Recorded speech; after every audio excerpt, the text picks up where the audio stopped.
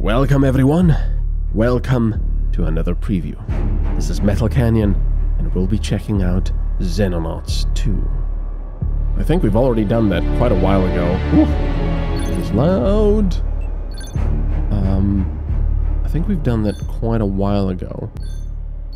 But I wanted to do this for a couple of reasons. Well, I will give you a couple of explanations real quick before we begin. I am a Kickstarter, so ignore this because I'm actually on the demo branch, because I specifically did not want to do any previews or let's plays of the beta, because I would just like to do a full let's play of the finished product and go in completely blind. Now this is not going to be the case, of course, because we're going to be doing this little preview. But I have the demo on, so we don't have too many spoilers, and I will also only do, let's say, the first 2 missions. So we won't see too much. So we'll just get a general idea of how things look and how they are, and so on and so forth. So without further ado, let's start a new game. Obviously, this has to be changed. Recruits. The difficulty setting is ideal for players unfamiliar with strategy games in general. Setting is ideal for players unfamiliar with the Xenonauts franchise or the classic XCOM games. Veteran. This difficulty is ideal for players familiar with the Xenonauts franchise or the XCOM games and who have significant experience with Xenonauts 2. So we're going to be doing Veteran, I guess. We're going to be unchecking Introduction. The campaign begins with a tutorial mission that explains the basic controls. So we're going to be skipping that because I've already done that just to check it out. Alright, let's begin the campaign. So yes, I really want to go as blind as possible into the full release, and I'm very, very excited about it. But I just thought that because of the way the game is shaping up, I would like to show you just a little bit of what to expect. And of course, before the grand release of Xenonauts 2, I will be posting a video for soldier applications, so you can all get your names in there. Please choose the location for your starting base. So let's place it somewhere around here, Greece. So we get Europe, a little bit of Russia, a little bit of you know, Saudi Peninsula, Africa, Western Europe. Oops, sorry about that. I accidentally stopped the recording. Anyway, given the potentially cataclysmic threat posed by the extraterrestrial invasion of our planet, it is rather unfortunate the majority of our species remains oblivious to the war already underway. The very idea of an alien invasion seems laughable without clear evidence to support our claims. Frustratingly, a covert organization known as the Cleaners works tirelessly to suppress all such knowledge, allowing the aliens to remain cloaked in shadow as they slowly subvert our world. This state of affairs may not continue long. For reasons I hardly expect you to understand, there is a clear correlation between alien activity and strengthening fluctuations in the quantum fabric of our universe. What? The growing scale of the invasion thus occurs at a predictable rate. My estimates suggest we have at most a couple of months before the extraterrestrials are able to deploy forces of sufficient size to commence overt warfare. As a foe capable of interstellar travel will almost certainly have technology vastly superior to our own, it is imperative we use this time to prepare. Our organization must be expanded if we are to resist.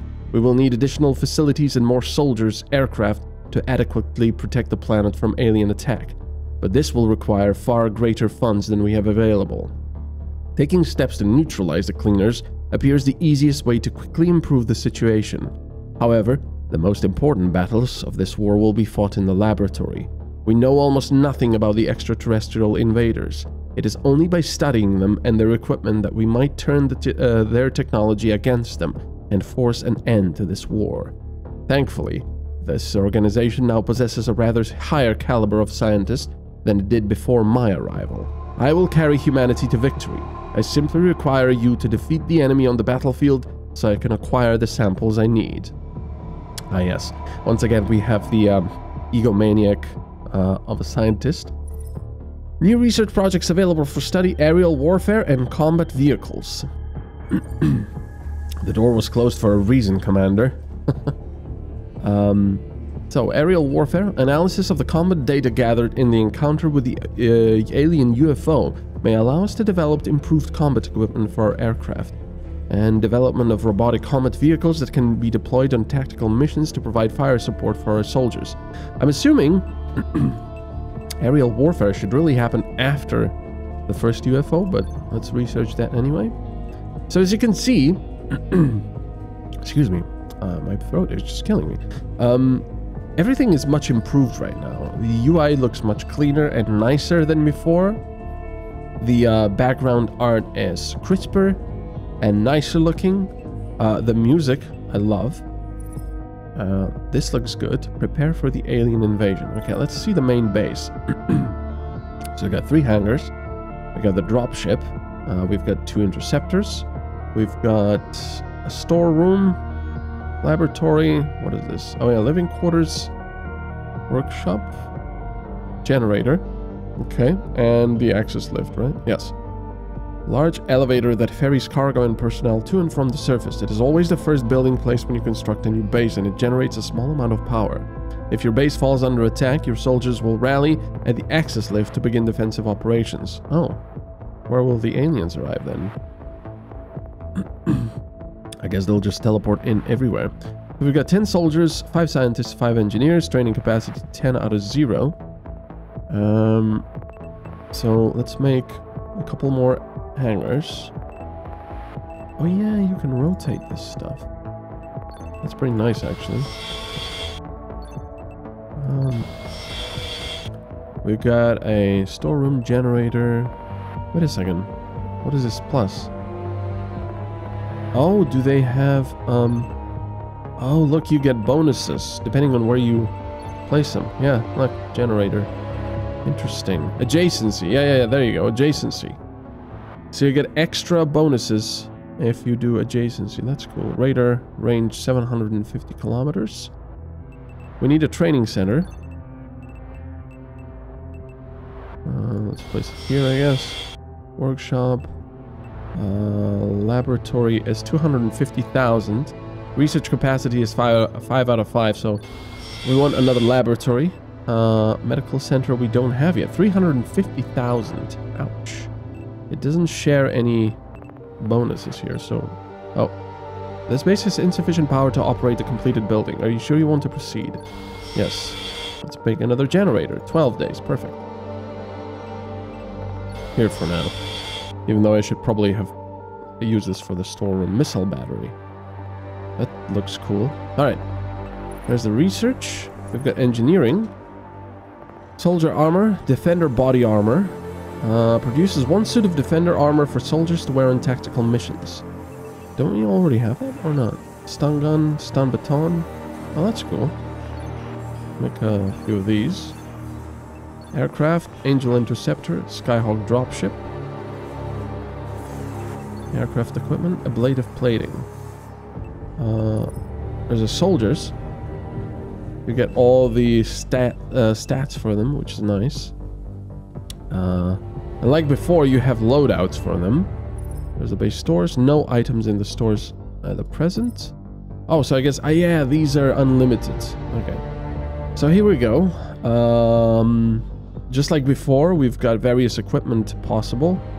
And yeah, defender armor. There we go. They already have tactical suit and defender armor. What does that change? Doesn't appear to change any stats, really. Huh. Interesting. But I guess it does provide... Oh yeah, armor.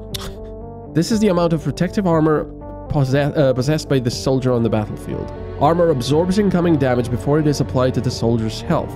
It is permanently lost after absorbing damage, so even the most advanced armor cannot withstand sustained hits. Certain weapons may penetrate armor more effectively than others, causing a portion of their damage to bypass armor entirely. I wonder if this permanency is after the mission as well. So we've got Haley Roberts with a shield. We've got some assault people with... What is this? Steel plates. Oh, plus 3 armor. Interesting. Could give him even more. Rifleman. Here you can have some steel armor as well. Whoa. Smoke rounds. Modules. Yeah. Oh, that's too much then. Rifleman. You can also have steel plates. More steel... No, you can only have one, I guess. That's nice, though. Oh. This one is overloaded. So let's get rid of the... What is that? Smoke grenades? There we go. Perfect. You've got a heavy machine gun. Or, well, a machine gun, not a heavy machine gun. It's a probably light machine gun. Yeah, you can only have one of those. Sniper, why not? You can have that as well. Alright. What is your accuracy? Accuracy 66. Yeah. More than anyone else. Maybe I should have 2 snipers. 60. You shall have a sniper loadout. There we go. And not a tactical suit, but the armor. Right? There we go. And that is a tactical module. Sensor package that can be worn atop the soldier's tactical vest. This information it provides grants a small boost to accuracy. Oh, that's why it's blue there. Yeah, there you go. Okay. Can you have another one? No, these are only 1 per. Alright. This is good. Aircraft. There we go. Angel 1. Oh, you've got pilots as well. Neutron battles, kills, armor, health, fuel. It doesn't look like they level up, these guys. Starbuck. Ooh. Clicked away by mistake. Decommission, relocate, autocannon. Can only have the cannon. Cannons are short-range weapons that inflict low damage per shot, but generate and sustain strong damage per second due to their quick fire rate and large ammunition capacity. Cannons are effective against most types of UFOs, provided your interceptor can close the distance. Although thick armor will nullify their damage output, sustained cannon fire will steadily strip armor from the target and may render it vulnerable. And we already have ablative plating, reducing the amount of damage it suffers when hit by enemy fire. And there's the... What? Oh. Oh yeah, you can place them where you want. That's cool. Alright, Xenopedia. We've already done that.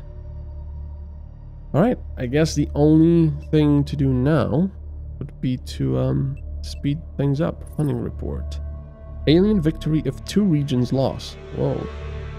Okay. North America and Soviet Union give us 570,000. Western Europe, 430,000. But that's why I placed the base here. Because this is the, pretty much I would say, the biggest concentration of money you can get. Because we're getting stuff from Europe, so 430. Some from Soviet Union. I mean, you know, it's protection really. We're getting money from everyone, but this is the sort of biggest concentration of protection I suppose you can get. Not all eggs in one basket. Stun gun is complete. Let's have some stun batons then. Can we sell these? Yes, we can. Stun gun, 3. 10,000 value. How much did we make these for? Stun gun. What? 20,000. And we have to pay for engineers. Whoa, okay. Is it not going to be worth making stuff then? Huh, interesting. Stun baton. Well, I don't really want to make anything else at the moment. Cleaner operations site. The mysterious cleaners are preparing to eliminate the staff of a polar research station, presenting us with an opportunity to attack these isolated enemy operatives. Mission type elimination, biome polar, time remaining persistent. Oh. Victory rewards 250,000. Let's launch the combat team. Skyhawk. Launch. Yep, these guys. Launch dropship. There we go. It's gonna be nighttime, isn't it? Yeah, we can wait just a little bit. How much fuel do you have? Patrol. Yeah, and now select new targets. Go. has reached the cleaner operation site. How should we proceed? Commence tactical battle. Alright. That should be quite interesting now. Tactical combat. Now, in the introduction, I did have a bit of tactical combat. Just to get used to the controls, so you don't have to go through all that, you know, basic tutorial stuff with me. But this should be fun.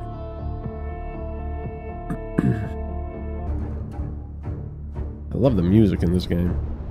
A cleaner combat team appears to be attacking the staff of a remote Arctic research facility. We should eliminate them and recover the corpses and equipment for further study. Why corpses? There we go, we already see... Oh, actually, 2 of them.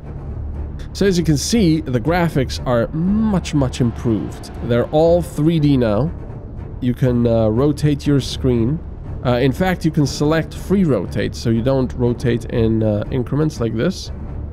And it's just a lot nicer. So Corporal Wang Jihuan? I don't know. 100% to hit. Hell yeah. Take the shot. Oh, nice. Oh. Firing back. Corporal Haley. I'm just gonna make sure there's no one here. Okay. Yeah, you're not gonna be hitting much. I really like the cover system in Xenonauts, and now Xenonauts 2 as well. If you stand next to a cover, it will count for anyone trying to hit you, but it will not count for you, so you can fire over it. Unless, of course, it's, you know, high enough that it blocks shots completely, or like these trees. Like this, for example. So yeah, 100%. But because there's this in the way, it's minus 40%, and it's a pistol, so, you know, it's not the best to be shooting anyway. Ooh, there is someone there. Well, the best position for the sniper, I guess. Who is it? What? Where did that come from? It must have been like here. There he is. Okay, get into cover. I don't know what yellow means. And green. Oh, green seems to be full cover, and yellow seems to be half cover. Okay, crouch. 28%. Oh, but you hit. Very nice, Ruth. Corporal Misha has a machine gun. Also, there is a really cool option here. When you move someone like this, you can then hold shift and see what the hit percentage will be from that position. So we can try this, for example. Actually, I'm going to move here first, crouch, and now shoot. Well, it's still only 22%. Nice, actually hit. I like the trails of bullets. Looks very nice. Let's look through the window here. Even though we're about to use practically all the action points. Let's crouch as well. Sergeant Fred White. Yeah, that's not a good idea.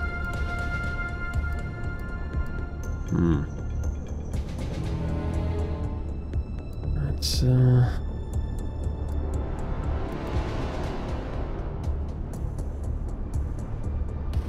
let's try it. Excellent. 60 damage. Red, white. Alright.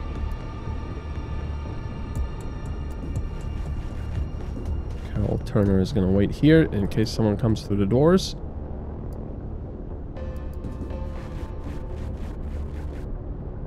Probably should be crouching. Just in case. Marco Meyer. Where to get you?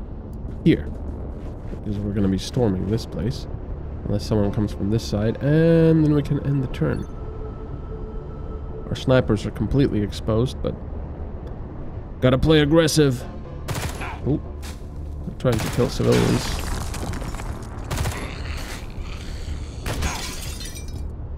There's a lot of firing going on.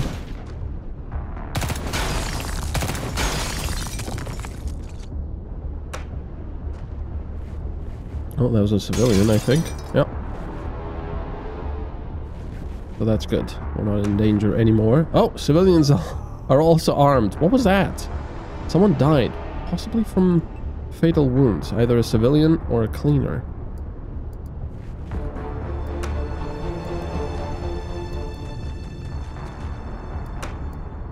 Nothing here, huh? The door is open.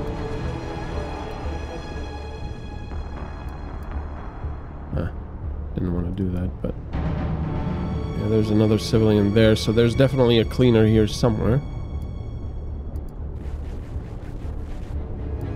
Let's just pop here. There they are.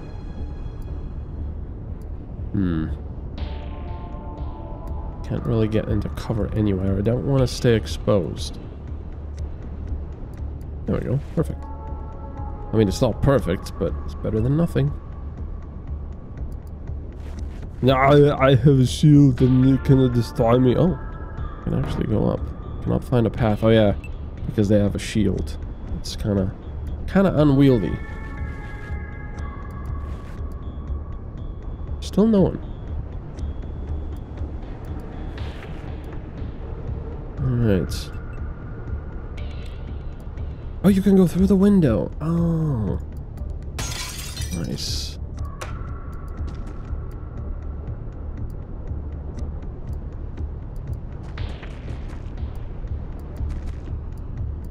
Okay.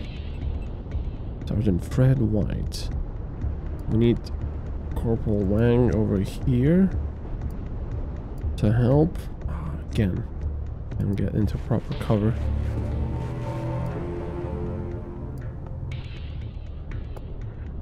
Seven. That one is gonna kill that civilian unless we get him. Let's try to do so. Already don't have enough time to actually shoot. That sucks. Yeah, that civilian's dead. I wonder what happens if they kill too many civilians. Excuse me. Oh, 3. Won't be able to crouch. And there might be a... yeah, exactly. That's probably not the best idea. But we can go here.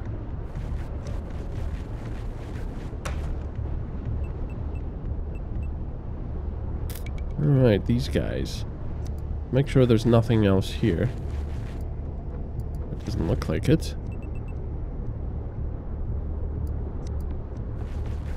Run, run! And that's that. End the turn. Yeah, this feels so much nicer. I mean, it's Xenonauts 1, but with huge improvements across the board. Graphically, UI-wise, ouch. Oh, what? Oh, shoot, that's not good. Oh, that's not good.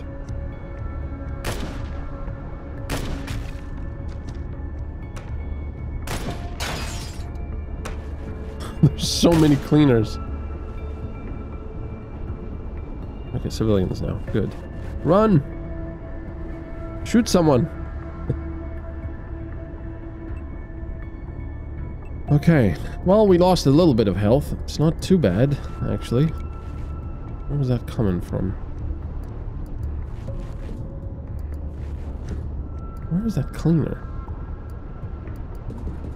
There he is. Unfortunately, can't really do much about it right now. They can still shoot at us from there. So wait a second, let's go here first. Okay, we need a... just a point blank multi-shot, or well, triple shot. Dina Pavlova does not appear to have any critical wounds, so that's good.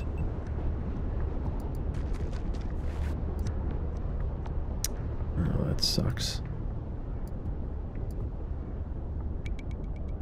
Yeah, still wouldn't be enough. 22%. Not enough.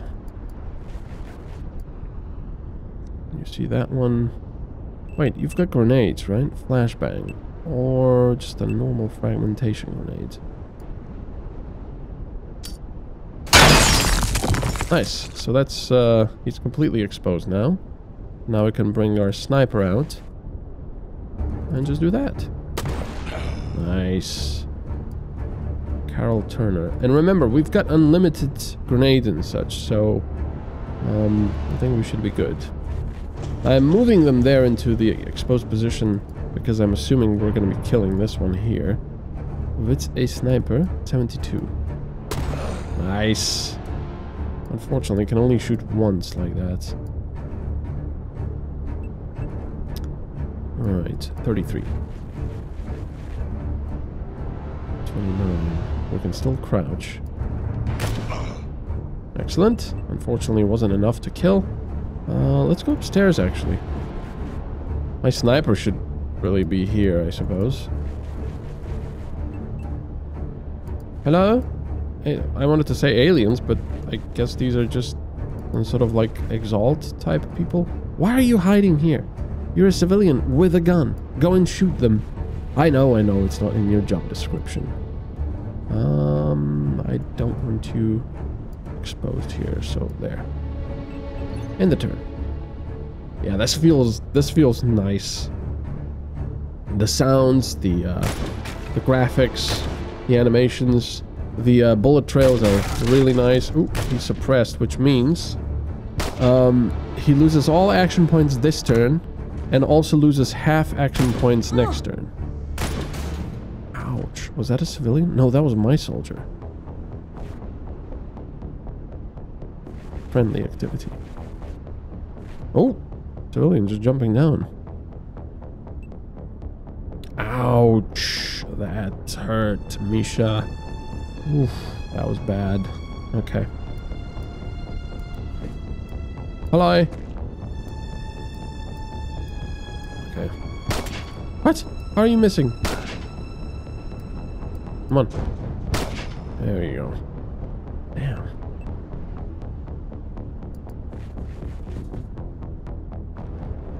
Can you shoot past this? Yes, you can. Oh, nice.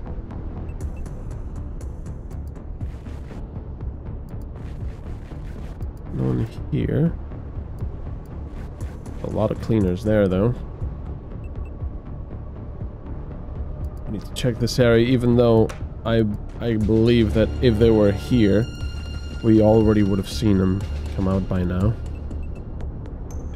Okay. Yeah, let's go for that one. Because the sniper does so much damage, I don't want to waste it on this one. And see, Maria only has half of her action points now. There we go. Oh, and that was it, I guess. Oof, almost lost a soldier. That wasn't too great. In the actual Let's Play, I guess I'll have to be a little bit more careful. Ah, who am I kidding? I'm not gonna be careful. I'm just gonna charge everything. All right, there we go. Wounded 11 days, 4 days, and 27 days. Holy moly. And they got a Crimson Heart. Soldiers will be granted the Crimson Heart if they suffer more than 30 HP of damage during a single combat mission. The award of a medal will grant a soldier +1 to all attributes. Nice. Would be nice if they also showed you kills here in this mission. 10 cleaner corpses. Locals survived 3. Xenonauts lost 0. Aliens killed 10. Well, these weren't really aliens. So all these guys have... No, these are ranks, I guess, because they've also leveled up their stuff. Alright. Anyway, thank you very much for watching. For now, that's going to be it, but we are going to be continuing next time as well, because we want one more combat mission, probably, before we end this little quasi-Let's Play preview. So thank you very much for watching. A big thank you to my Patreons, and I'll see you all in the next part of Xenonauts 2 preview. Bye-bye.